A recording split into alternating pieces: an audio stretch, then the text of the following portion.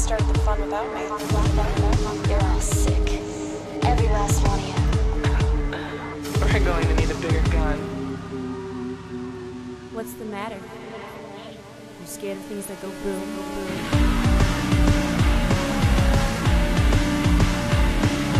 Give me one goddamn reason why I shouldn't blow your goddamn brains all over that goddamn wall. I was gonna do it. My name is Eric, and I'm here today with Don Piano and Michael Kester. And we got a couple films that are, I guess, children's films made by, hey, what the fuck are you doing making children's films? Yep, that's about right. We've got Spy Kids, which is a Robert Rodriguez joint. Sure, yeah. And then we have Honey, I Shrunk the Kids, which is technically not, but absolutely is, a Stuart Gordon, Brian Usna joint. Yeah, you like to use the word joint a lot, but if you're ever going to use it, it's Stuart Gordon and Brian Usna. And Joe Johnston, made the movie. He's important, too. We just love our Stuart Gordon, and we just can't help it. These are movies that we are going to spoil. And the thing about spoiling a film is you can't unspoil it. Unless your brain is as poorly wired as mine is and don't remember what happens 3 days after you watch a movie. Not foreshadowing for our show. I have notes. We'll be fine. You can skip over me reading through notes and chapters and see, I don't even remember week to week how this part of the show goes. Yeah, this is easily the worst part of the show every week. Use the chapters, skip this part of the show. Also, send us some emails about chapters. We really need to know your feedback on chapters. Oh, God. The thing about chapters is you can use them. Spy Kids is the first chapter. Can we just talk about the cast? Let's just get this out of the way right now. Okay, this is a long list, isn't it? I'm going to say Carla Gugino is probably the name I forget to reference the most, but shouldn't. She was Lucille in Sin City. She was way, way, way back on the very first episode of Double Feature, Eric. Singing Detective. She's in The Singing Detective. Sure. She's in Watchmen. She's in a lot of stuff. I don't know why. She's I amazing. forget her. She was in Electrolux, which is that kind of, it's the sequel to Women in Trouble. Yes. She's great. She's a great, great actor, and she's gorgeous. And she's a mom. She's not Cheech Marin, and that's probably why I forget. Well, Cheech Marin and Antonio Banderas and Danny Trejo play mustache spies in Spy Kids, which is that's the trio of characters who are spies because they have mustaches. Sure. Is that official Spy Kids canon, or are you apparently making that up? the mustache goes on and the spy goes on. I wish there was a official tome of Spy Kids canon, like there is for Star Wars films, or any large franchise has that kind of. There's got to be a Spy Kids wiki online. Oh, there better be. There will be by the time the show goes up. I'll fucking tell you that. President Clooney is part of that universe. That's with an important glasses. part. Oh, God, that's great. Alexa Vega, who, Alexa Vega and Daryl Sabara come up on our show, but they come up because they were of Spy Kids. Yeah. So where else have we seen these two actors? Alexa Vega was in Repo. Yeah, she was in Repo. Daryl Sabara was a couple weeks back on World's Greatest Dad. He's in Rob Zombie's Halloween. He's in Machete. Sure. He's all over the place. Alan Cumming doesn't show up on our show nearly often enough. It's because we haven't covered X-Men. Yeah. Gotta find a way. That's what you should actually email us. Come up with a good mechanic for us to cover X-Men, and we'll reject it and then not do X-Men. That's a shame. Then there's Tony Shalhoub. Yeah, who is? Well, he's Minion in this, but he's Monk. And have we seen Tony Shalhoub on the show before? I don't think so. Okay. So this is the beginning of Tony Shalhoub. Sure. It's actually really bizarre to see him in such a small role in anything, but not as bizarre as it is to see Terry Hatcher not being Lois Lane. Oh my God. Well, and Coraline was another Terry Hatcher spot. Yeah, but the fucking Superman stuff. The other long-standing Superman TV show not called Superman. Directors Mike Judge, Richard Linklater Mike Judge, that's are in this. Robert Patrick from Terminator 2 is even in a smaller role. Dick Clark is in this fucking movie. Who is not in? Yeah, he's one of the investors. Oh my God. Yeah, you can't. I mean, basically everyone is in Spy Kids.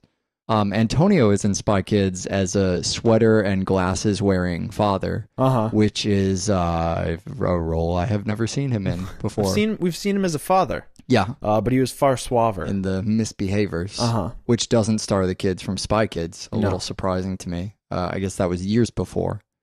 He is a mustache spy. That's his career. That's what Antonio Banderas does. Yeah, I mean, he does a lot of things, but I think of him from the Desperado stuff, which certainly at the time was so you don't what think he was of him doing. from Interview with the Vampire then? No, Mustache Vampire is not. That was the beginning of Antonio Banderas on our show, wasn't it? I think it was, yeah. Probably. It was early enough.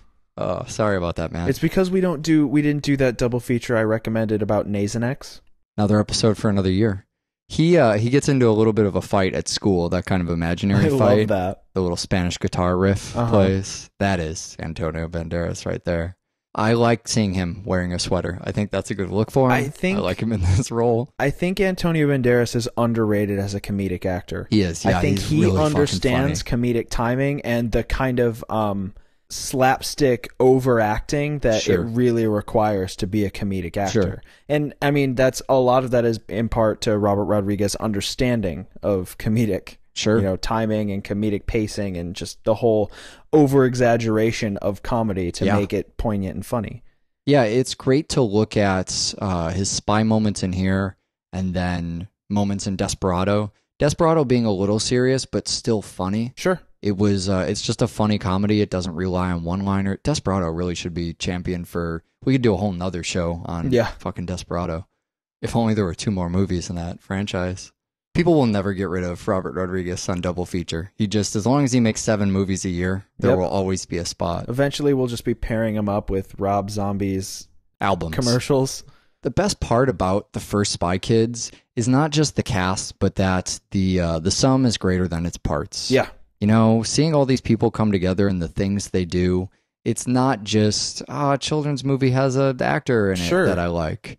It really makes for a fantastic fucking movie. Well, and the thing that I think is strong about Spy Kids, and I mean, it's as strong as it is brave, is that you have this behemoth cast of, especially when it came out, very famous people. Sure. And the film doesn't rely on any of them. The film's entire crux lies on these 2 children. Yeah. The film is based on these 2, and they're nobody actors at this point. You know, this is the first Spy Kids movie. Alexa Vega and Daryl Sabara have not been in anything. They're classic Robert Rodriguez screen-tested actors. When later on he did Shark Boy and Lava Girl, he let his son pick them by meeting them. Sure. I'm sure this is very similar. He had them come in, he sat down with them, spoke to them, and made sure he related to them on an adult level. And that's a lot of what the film is it's treating these children like they have as much weight as adults. Sure. And they do. That's what makes Spy Kids great, is that it's not a kid's film for adults. It's not fucking Shrek. Yeah. Although Antonio Banderas. Yeah, right.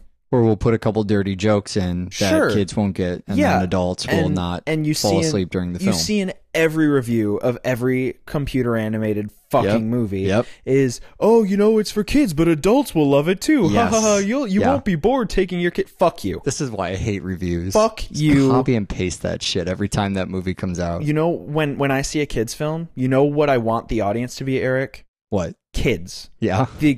Children's films are not made so that adults enjoy them. Well, we can always go back to when we did shorts, and you and me and our producer went, and we were the only adults in the movie theater. I don't think kids' films for adults. I think that's an absolute waste of time. Sure. Make a grown-up film and make a kids' film. Sure. Spy Kids is the perfect example of making a film for kids where there's a joke. Okay, so there's a joke buried in Spy Kids where the robot voice says, "Now flushing your poop." Yeah. And it's impossible not to laugh. Yeah. It's one of the funniest moments in the film. Yeah, and it's really good. You can't, that's not a grown-up joke. Sure. It's a joke that kids are going to crack up at. It's shiitake also, mushrooms, a staple of the Spy Kids franchise. It is. That's a kid's joke. Well, and these were a lot more Robert Rodriguez written than the other Spy Kids movies. Right. I think this is let's call this the best treatment of scatological humor in the Spy Kids franchise. That's probably true. When I go back and watch the first Spy Kids movie, I kind of bounce around. I'll watch different ones in the series at different moments, depending on who I'm with and which ones they were convinced to see by their other friends. Right. And when I get back to the first one, that's always a moment where I go, wow, they were a lot more subtle about that poop joke. Right. As opposed to the diaper bomb in Spy Kids 4. It's really an evolution of scatological humor throughout the franchise.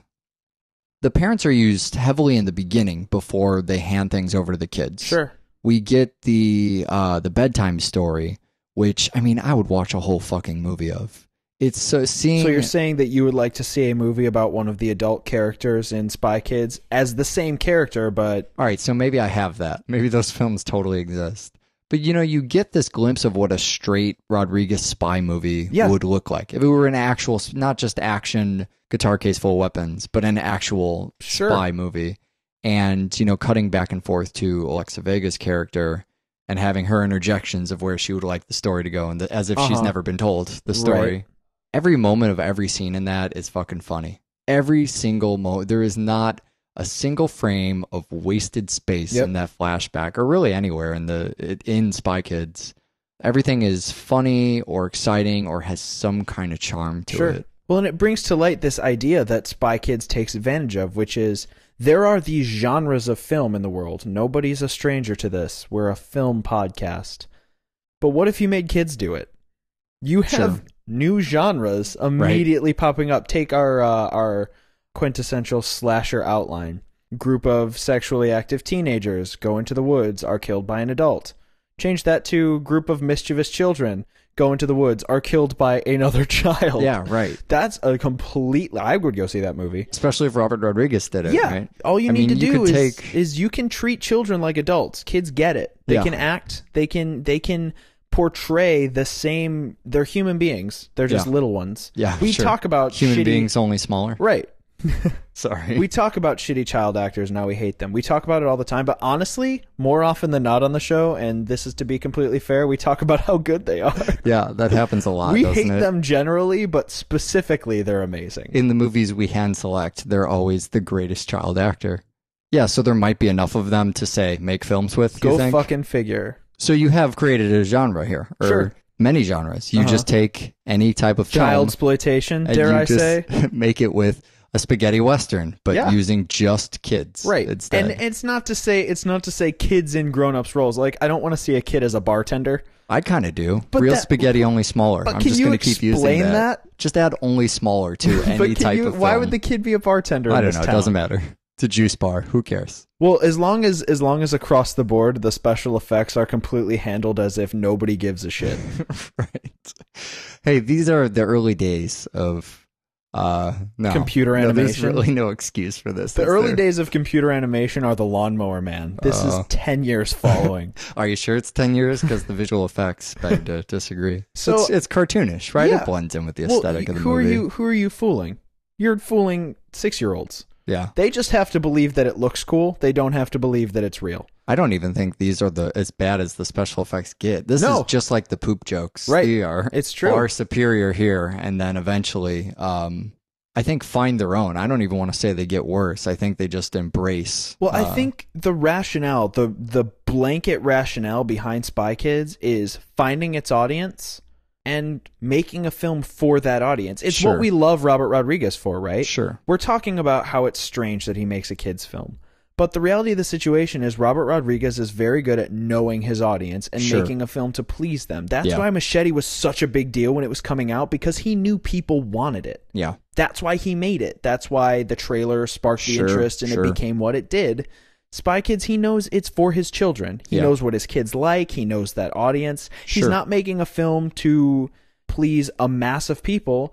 His ideology is, if the kids like it, this is a success. Yeah, this isn't because it's easy for him. It probably is easy for him, but that's not, I'll just sleep through directing this children's film so I can make a quick buck. I mean, you can see his excitement for the genre in everything that's going on in the movie. It's just overflowing with ideas. Yeah. There's ideas. I mean, the set design alone, like the safe house, and the way everything flips around, and then all the gadgets and devices. And Floop's entire castle. Floop's TV show with the Danny Elfman theme. Sure, we have a Floop TV show. Why? Well, just because. Because that would be great. I would watch a Robert Rodriguez helmed Floop's Fooglies TV show, as long as it starred Mike Judge, not as the voice of Butthead. It's another double feature. We just need a Floop's TV movie. With Nasonex. I was going to say straight spy, but you know what? Nasonex, that's fine too. You get this feeling that there is more to take in than they're really allotting time for. Right. It's the opposite of stretching your premise too thin. It's just, slow the fuck down. It's as if the movie's running ahead of you. Well, it's got to keep the children entertained. A lot of times that could just mean fast edits or a bunch of flashy nonsense. And these are concrete, oh, hey, wasn't that clever kind of ideas. Not even one per scene or one per frame. Every time you're looking at a scene, there's 20 of them that all pop out of it. You hit a button and 30 things flip around with cool, crazy ideas that you don't even explore and you just move on. Right. This is why this is begging for its own canonical collection of Spy Kids lore, is because there's so much here. It's a better film than I am an audience. I cannot comprehend. I love that. That's the formula. Make a better film than your audience is ready for. Run ahead of your audience. A lot of the humor, too, is based on cinematic reveals. It's, the mustache gadget is one of the best jokes in the whole thing, and it's because you don't expect it, but it's also the cinematic moment where there's a gadget and whatever, and that makes it funny. Or the thing where the floor appears to fall out. Sure. And you're seeing it, and we're dealing with, oh, this is where you got to cross the canyon thing, and it's falling, and whoa, adventure, Indiana Jones, and then it's just a piece of plexiglass. Mm-hmm. You're showing things with your camera, or you're relying on the audience's previous knowledge of these other films, and then you're creatively putting a spin on that, and that's where the humor is. Even the jokes have to be creative like that. Another really a staple of the Spy Kids franchise. I mean, normal things are spy technology. You are surprised by, oh, this item or this item or this item that you thought were normal household things. I mean, that's kind of spy stuff in general. That's why Spy's perfect thing to make a children's film out of, because you have all these unique little surprises, these unique little items, these unique little Nightmare Before Christmas B-sides. Did not anticipate that the first time I saw this movie. You and I are both Nightmare Before Christmas fans. Well, I mean, I like Danny Elfman everything. Oingo Which Boingo makes us Oingo Boingo fans. Right? Makes us Danny Elfman fans. I think at this point, you and I are probably bigger Oingo Boingo fans than Danny Elfman score fans. That's true. Big time. But man, you get the Nightmare Before Christmas soundtrack was one of the greatest, kind of combining a few of those different things. Danny Elfman does it alone. You get his singing voice. Danny Elfman also shows up and just does a song in the Spy Kids movie. And like everything else, this is a brief glimpse into a creative idea that could have been further strung out. Right. And no, we're just going to show you. We don't even get the whole fucking song, man. Right. We get 30 seconds of the song. Hey, I wrote a song for you, an original Danny Elfman song. You can use it in your, oh, cool. Yeah, we'll just stick the first 25 seconds in. That's nice. Cut to something else. I'm bored. The rest of the music, too, there's, so there's some of the Robert Rodriguez wrote the score. You get the Los Lobos stuff. They wrote some stuff for Desperado as well. From a Rodriguez standpoint, you're getting that usual kind of writing, editing, that stuff. But this is the last movie he did on film. Huh. You and I, every time we see a Rodriguez movie, we kind of go, where does this fall? Is this the last film one? Because he became a big digital guy. Right. And after this, it was all digital from then on. And so he was working at one of the Lucas houses for sound engineering, or maybe it's visual effects. And I think it was Lucas himself who kind of went, digital filmmaking. Are you aware of any of this? Have you seen this? And that kind of became, I mean, Robert Rodriguez was already a pretty big name and doing a lot of notable things. Mm-hmm. But then he became an early proponent of make films digitally. It's something the entire industry is doing now. Sure. So a lot of the thing that Spy Kids covers, and yes, we're going to talk about some of the themes in the Spy Kids films. In the third installment of the Spy Kids franchise. This is actually kind of happening now. Is this idea of importance of family, and you are a Cortez, and that whole mentality, and that's your standard children's movie fare. Only in this film, it fucking matters. Yeah, sure. Spying is in your blood. Yeah. And the reason you are doing such a good job is because your parents were spies, and if you believe in yourself as a spy, you will do okay because it's in your blood. Yeah. And you're from a spy family, and your family's looking out for you because despite the fact that they're your blood relatives, it's your peers having your back. Sure. And it's a cute little kitschy thing that their peers happen to all be families, and we need another person for the other 100. Yeah. Oh, thank God Uncle Machete swings through the window. But good thing I wrote that character in. But what it also goes to say is that in a more general sense, spy is anybody. you need to pay attention to who's around you, and other people have your back. And that's kind of the greater message to the film. Sure. Although you wouldn't think so with the antagonists of the film. Yeah, because right. you have that didn't work out so well. You have there. basically Pee Wee Herman and Pee Wee Herman's producer. Sure. And they seem to be on the same team. Yeah, they do. Well, the Minion Floop thing is another piece that just makes this so unique. It's not so much a henchman kind of dynamic as we think everything's about Floop. We find out this is sort of a weird partnership they have. It seems like Minion is really in control and using Floop as a puppet. Right. That's kind of where we arrive at. Well, and there's the obvious deceptive nature of his name being Minion. Yeah, right. I mean, that is right off the bat. Throw us off a little bit there. His name is Minion. It allows that descent, though. It allows Minion to take the lead. When you have a partnership of villains like that, they can disagree. And in those disagreements, I mean, I wish this became a cinematic cliche. I wish this was something where all bad guy evil villains were now partnerships that disagreed sometimes and had to have a debate about how to be evil. That's awesome. Yeah, that's kind of the brilliant thing about two evil people who disagree, is that bad people will just turn on you. Yeah, right. Good people, your family, your peers and your friends, they're going to stick with you even when you do something stupid or you make a dumb mistake.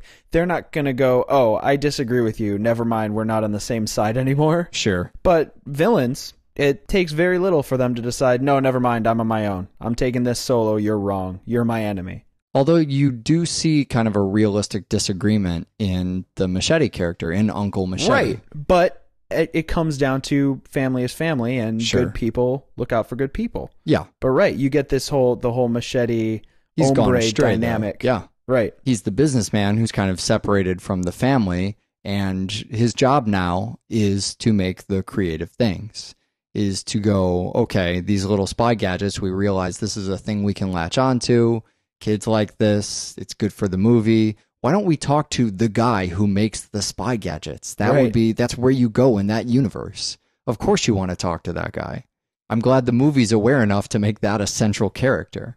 And so he's had a falling out, and he gives the kids a chance, character-wise, to demonstrate they're not just following the plan of the adults. Right. This isn't just, well, the adults are absent, we're going to follow kids around, but they're doing what the adults want. Uncle Machete makes this call that, he kind of disagrees with them. And they say, fuck it, we're going to take this plane thing and we're going to get the fuck out of here. Yeah, so they have their own plan, and they're going to do it with or without his help. Sure. And, he comes back because they need him, and they tie him back into the story for the same reason he left. I don't remember what that is. I love that. Just another one of my favorite lines of this. Just throw away, who gives a fuck.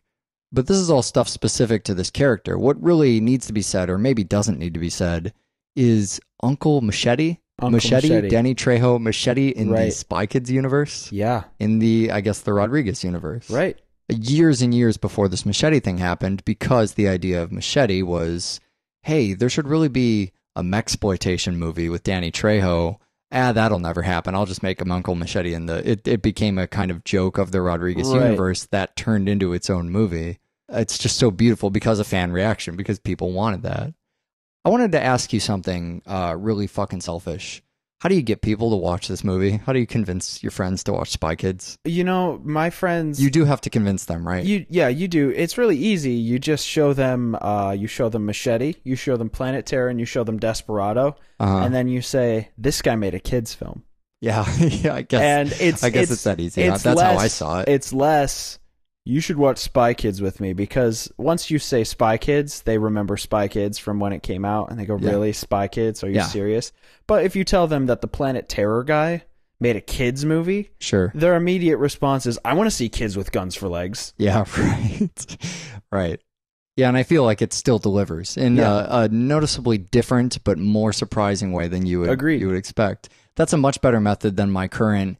Listen, you watch the first 10 minutes of this movie, and if you don't like it, then we don't have to watch it. And that always works, but there has to be the initial buy-in. Sure. There's always the, what do I get out of this bet? I've still yet to come up with anything.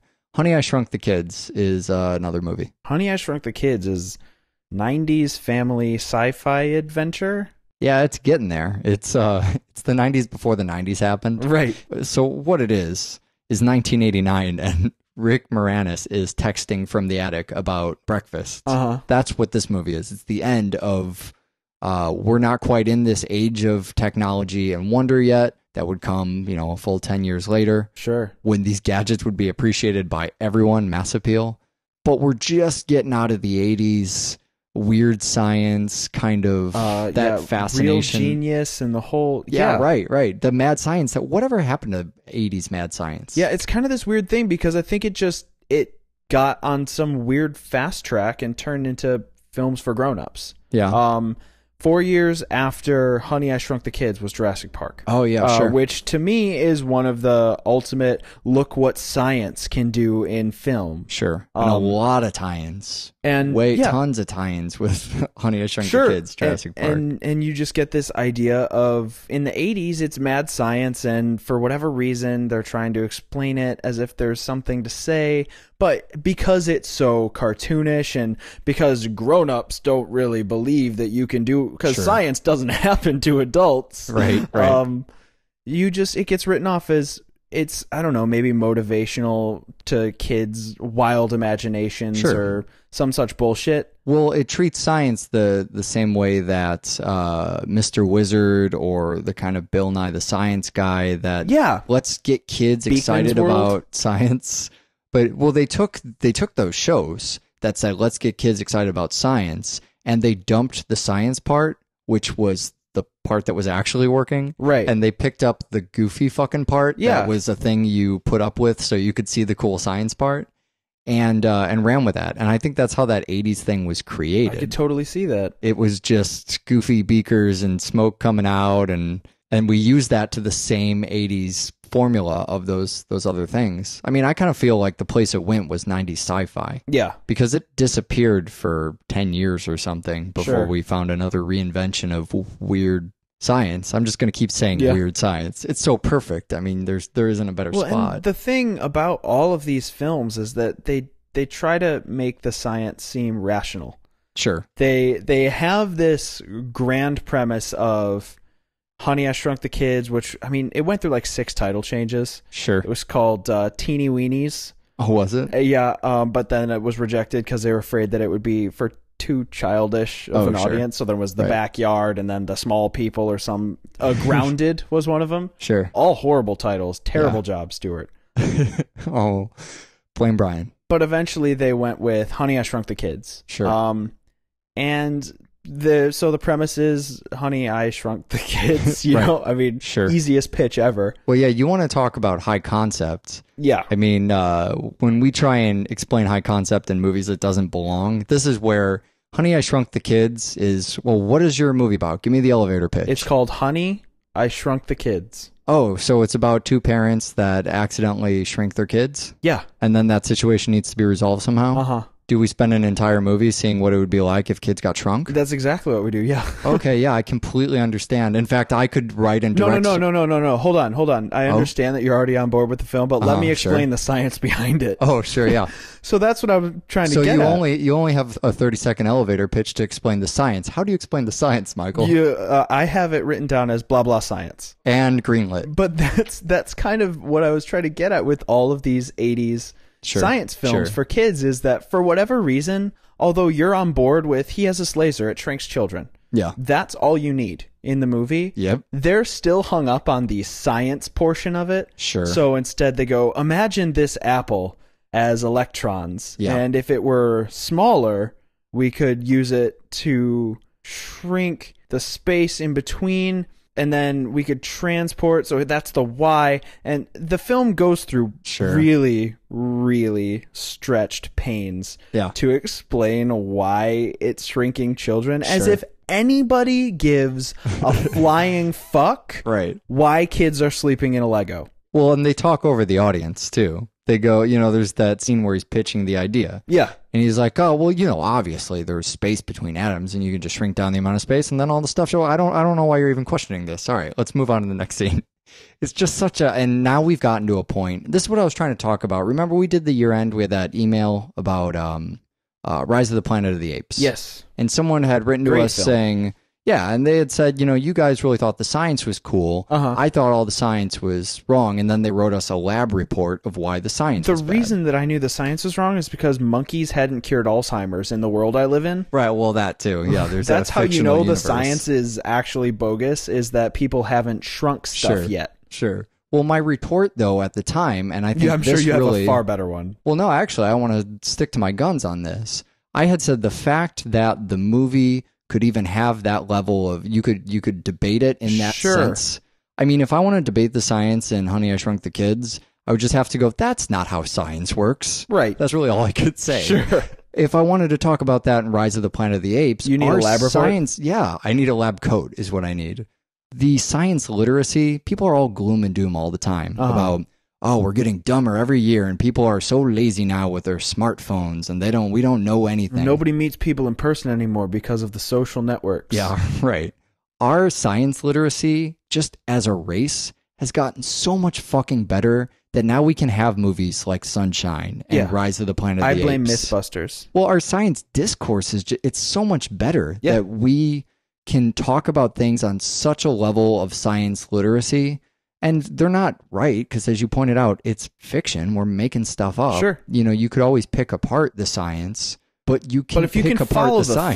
Thought. Yeah, I mean, it just says something really great about our culture that we've gotten so much more science literate that we can weave really just a lot more science into our movies. We can talk about things on a conceptual level and then have the type of... Basically, we've gone from the debates that creationists have about evolution to the debate scientists have about evolution. Right. That's how far we've come since 80s movies, where you just have people who know science and people who know fucking nothing. Right. Vast misunderstanding on a simple level, cannot talk about basic concepts. And now we have a science advisor on Sunshine. Yeah. That's awesome.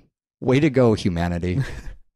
And science aside, the other thing that really Honey, I Shrunk the Kids does right, and I mean, they knew they did it right because it ended up in a theme park, is what the movie's actually about. Yeah, it's that the world of Honey, I Shrunk the Kids, that backyard of former title fame, is so immersive. Yeah. And it's just, I mean, it does this thing where you put yourself in a big backyard and you're terrified and ants are gigantic and there's a scorpion. Don't talk about why there may or may not be a scorpion. I wasn't going to bring it up. But you sleep in a Lego and you might get squashed by the fucking... Okay, so who needs giant monsters in movies when there is killer rain? Sure. That meteor shower of sprinkler drops is so intense. Well, this was the Fly franchise before Cronenberg redid it. You know, it was tiny things are giant monsters now, and they are actually terrifying. Yeah, and everything is hairy. That's also terrifying. Yep. Turns out when you get really small, everything has tons of hair on it, and it's gross. It begs this question that is one of my fucking... So when you watch this movie with somebody who maybe isn't a host of Double Feature, you're gonna get the person, and we haven't talked about them on the show before, but they exist in every film. Oh no. The type of person who watches Honey, I Shrunk the Kids, sits back with their arms crossed and go, well, why don't they just climb the grass? Sure. Why don't they just all whistle again and get the dog to come out after the cat goes away? Why don't the movie just end? Why don't they just solve it this way? Why don't they just solve it that? Because that's not what the film is about. The film is about this immersive backyard. Right. I mean, when you get a situation where you can think of a solution that would have ended the film 15 minutes ago, the reason it doesn't end there is because they know it could end there, but there's other paths the film can take. Right. Instead of going, why don't you whistle, have Quark take you inside? Oh, the cat scared him away. Why don't you whistle and bring him out again? It's because they want you to know they know you can bring the dog out. Sure. But instead, the film needs to explore these other avenues of salvation, and ultimately, it needs children in a cereal bowl. You know, those people are why superhero movies suck. Yeah. You know what I mean? They're the reason that anytime you make a superhero movie, the first thing you have to do is check off 60 boxes of, well, people are going to wonder about this. And they're going to want to know why we didn't mention this thing. And they're going to want to know where Captain America's wings on the side of his head went. You know what I mean? Yeah. The kind of stickler people, those are comic book people. Yeah. Your entire audience when you make a superhero film is those fucking people. Yeah, that's true. And they ruin everything. And this film, it bites back. I mean, you have The reason is it's too cool. Yeah. It's too cool. The reason is fuck you, audience. Yeah. We're going to keep going. It's funny mentioning Captain America by total happenstance, but that is Joe Johnston who did that, who directed this film, who did The Rocketeer as well, which everyone keeps. Isn't that the Jennifer? No, I've almost said Jennifer Tilly. That would have been interesting. Connolly? Yes. Jennifer Connelly. Yeah, people keep telling me to see that. And so I'll check that what's out. his name? The James Bond that was in Hot Fuzz. And Stuart Gordon and Brian Usna are mad science people. That's where the mad science comes in, not from the Captain America half. But they're that's kind of the reason I think for the Reanimator vibe is their obsession with mad science from those two guys. And then Christine Sutherland is in this, who was Buffy's mom in the TV show, who is not Susan Sarandon from the Rocky Horror Picture Show era. Sure. People confuse those. Also confuse Kimmy Robertson.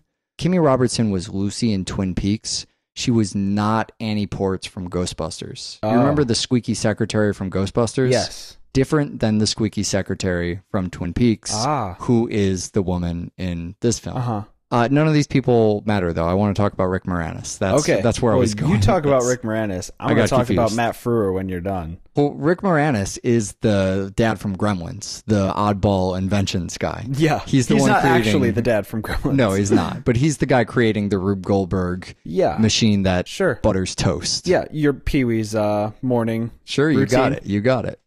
I mean, when you think about Honey, I Shrunk the Kids as a franchise, he is the thing that Honey, I Shrunk the Kids is about. Yeah. Every single fucking cover is, look, it's Rick Moranis being goofy again. The whole movie, I mean, it's about kids playing in a backyard, and when it's not, it's about Rick Moranis wearing a funny hat. Yep. He is wearing about 7 funny hats in this movie. He's Wayne Zielinski, which is probably one of the biggest roles he's known for, outside of, I guess, the Ghostbusters thing, Ghostbusters. right? Maybe that's why people make and that, Little Giants. that connection. He pushes the plot along just as much as anything in this film. It's funny given that he doesn't actually find the solution in the end. He doesn't find the kids, and he doesn't really fix the machine. But damn it, he's out there making sure this movie is going somewhere. Right. He's out in the fucking yard, and he's the one who sees how small the chair is, his thinking couch or whatever. And there is that, I mean, God, you remember back to the Sunshine conversation. That was talking about how big the universe is and how small and terrified that makes me feel. That's how it is when I see the tiny couch. Yeah. It's everything is impossibly large, especially when you see the yard again. The camera peers up from over that fence. The yard is as big as the universe was in Sunshine. It is the biggest fucking thing. You cannot scale across it. It's impossible. Yet somehow they're the ones who save the day. You might get the impression from seeing that these kids would be impossible to find. I mean, if I were thinking about, if this had actually happened to me, to be the armchair guy, the arms folded guy, I would go, well, that's it for those kids. They died. Yeah. There is no, but he puts on a fucking hat and he gets out there. And he counterbalances himself with a bunch of cinder blocks. Well, that's the thing, is the film tells you he's a smart guy. And you don't often get a chance to see that because his machine sucks and nobody wants to buy it and he can't get things to work. He's like, down and out scientist. But he gets out there and he straps binoculars on his helmet and he fucking tries to find the kids. Yep. He tries to use his ingenuity to find the kids. And he looks absurd combing over the lawn, but I think it's the eccentricity of that character that is why he became a thing for the franchise. Yeah. It was just as much about seeing him do crazy stuff and how he would rope other people in on it, because it kind of becomes this formula of Rick Moranis does something crazy on the lawn, someone raises an eyebrow, and then smash cut to that person wearing a funny hat as well, also combing through the lawn. You know, where they're balancing on the pole, they have the counterweight of the TV roped on the other side. He's wearing a mining hat. Well, but the one person that almost never ends up on board is his neighbor, Russ Sr. Sure. Played by Matt Frewer, who is Max Headroom. I don't know what that means. So Max Headroom, you maybe you haven't seen it. You should look it up. It's, at the time, it was super rad. Now it's terrifying. Okay. Max Headroom was this television character in the 80s. Yeah. And he was basically a face in a computer. Okay. Kind of akin to, do you remember the Erie, Indiana episode where the kid befriends the ATM machine? Yes. Basically Why that. I remember that, I don't know, but that is Max Headroom. that's not actually him, but Max Headroom was this. He would skip, and he had like a digital voice, and he would kind of break and tweak. Sure, yeah. And he was kind of the crypt keeper of 80s television. Sure. Where he would come up between shows and be all, I'm Max Headroom, you know? Wow, this sounds like the Videodrome thing that I want to see. It's absolutely fucked up as hell, but at the time it was super cool because nobody knew what the internet was, and the fact that things could skip digitally meant that they were really cool. Yeah, right. Now, if somebody invented a character that skipped digitally, I would think my TV was broken. Take and it back to throw the store, it out the try and window. get it swapped. Yeah. But Max Headroom, the actor that plays Russ Sr. is Max Headroom. I'm going to have to look that up. I'll try and link to it. I won't link to it on the website, but you'll go to the website and look for a link, I'm sure. Maybe it'll be there. It's a mystery. You could Google it. It's the same as having a link. You got excited about Max. You never got back to that ride. Oh. There's a Honey, I Shrunk the Kids ride, and you wanted to tell me about it. Yeah, there was, it was called, so, I mean, there's a big Honey, I Shrunk the Kids franchise. There's Honey, I Shrunk the Kids, Honey, I Blew Up the Kid, singular, and Honey, We Shrunk Ourselves, which was the lame attempt at making Wayne Szalinski the star of the film. Sure. They tried. But there's also this thing called Honey, I Shrunk the Audience. Yes. Which was a ride at, I think, Universal Studios. Sure. Right around the same time as the Terminator ride. When they were doing all those, you sit in the chair and it vibrates. The William Castle rebirth. Sure, yeah. Honey, We Shrunk the Audience was this, it was a ride where you would move through giant grass and be attacked by scorpions. It was just further immersion in the strongest part of the film, which was your backyard is a fucking jungle. Does it still exist? It I probably don't doesn't know exist if it anymore, still right? exists. Now there's Eli Roth rides instead. Right. That's probably a better place for the universe to be. Yes and no. I think that it's a testament to Honey, I Shrunk the Kids that it's aware that its strongest motion is its immersiveness and the world it creates by just making our world bigger. Did you just say yes or no to, let me say this again, Eli Roth ride? There's an Eli Roth ride. The answer is yes to Eli always Roth yes ride. And always Vegas. Always Vegas? Maybe Vegas not. until you get there. That's what you want until you get there. That's the Vegas the other half until you're in the, Vegas. Is that what? Well, it's the other half of the Zack Snyder quote that you don't hear. That's what you want until you get it. Until you get to Vegas. There's two funny things about Honey, I Shrunk the Kid. There's two funny things. In the scope of the film, there are two funny things that don't fit into a conversation naturally that I wanted to point out. And one is that the kids have been shrunk to the size of fucking bugs, smaller than bugs, smaller right? than bugs. They are lost. They might be fucking dead. And we're worried they're having premarital sex. That is primary concern. I think Stuart Gordon especially and Brian Usna have to be making a joke after the other films they've made. Oh, and, yeah. That thing where I hyperactively talked at Stuart Gordon for about 5 seconds on our show during one of the Music Box shows.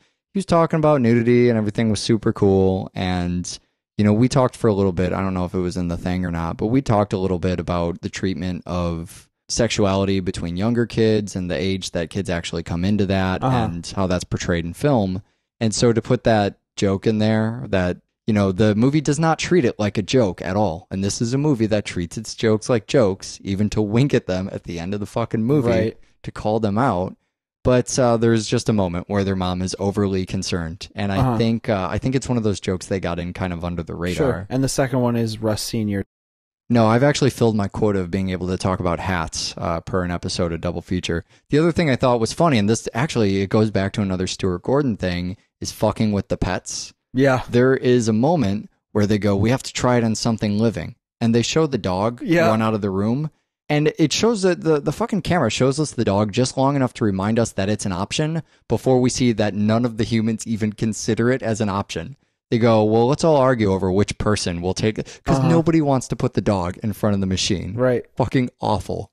Once they figure out that machine, though, they're done. They flip a switch. They say, oh, it works. Okay, push this button. All right, good. The film's over. Total solution. The Zelinskis will go down in infamy, and the kids are back to normal size. Let's play with it some more. Yeah, there's no buildup of, oh, well, what about when we put it on? Oh, it's running out of bat. Oh, there's only so many. It's just, oh, put the kids in front of it. Oh, now they're big. Okay, movie's over. Right. Well, movie's not over until we make the food big, which I love because that's actually, when science makes progress, we get things like bigger food, and it's beautiful. That's what you actually use a shrinking growth size laser thing for. email us how you get your friends to watch Spy Kids or something inaccurate about the science in Honey, I Shrunk the Kid, doublefeatureshow@gmail.com. Actually, email us those things. I know we make a joke at the end of every show, but we do read the emails. Also, shrink your pets. Send us photos of your shrunken pets. Of your shrunken pets. Our audience knows how to use Photoshop very poorly, and I love when we ask them. And I love when we ask them for pictures. What are we going to do on the show next time? More children's films? No, next time we're gonna kick off horror time. Oh shit, again. It's October, and that's an arbitrary period of time where people like to talk about horror films more than usual. Where they let us get away with horror films. That works for us really fucking well. Where do we begin? We're going to begin with The Cabinet of Dr. Caligari and Cabin in the Woods. Oh, great place to end as well. That'll be the entire month of October. No, I think we're actually going to put out a show every week for the month of October. Can you believe that? Look at us. Every single week. A pat on the back for Double Feature. Watch more fucking film. Bye.